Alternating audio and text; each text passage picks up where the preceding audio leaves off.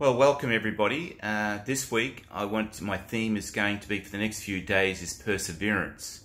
So what is perseverance? Perseverance is making things happen. It's stepping up.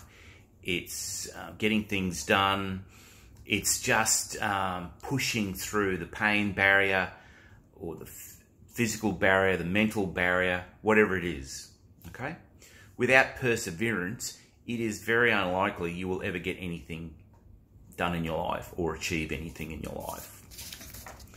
So the first question for today is, I want you to look back over the past few years of your life and where have you succeeded?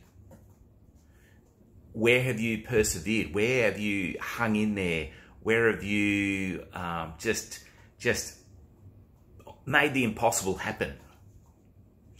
Just have a look at those parts in your life where you and you've actually got some sort of success. Now, it doesn't mean that you won the lotto or that you got elected Prime Minister of Australia. I'm not talking about that sort of success. What I'm talking about is that you got one step closer to where you want to be, or you actually got to where you want to be. That's what I'm talking about.